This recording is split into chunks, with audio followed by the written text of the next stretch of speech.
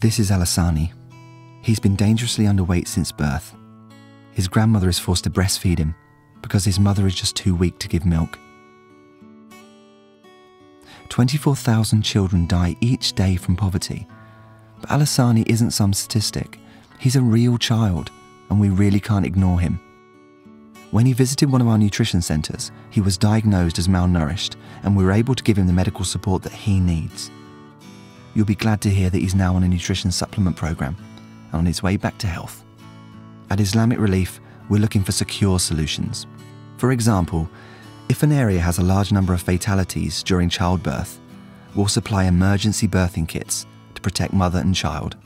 But if possible, we'll establish a mobile health clinic providing medical care to the whole community and prenatal screenings to spot any complications as early as possible.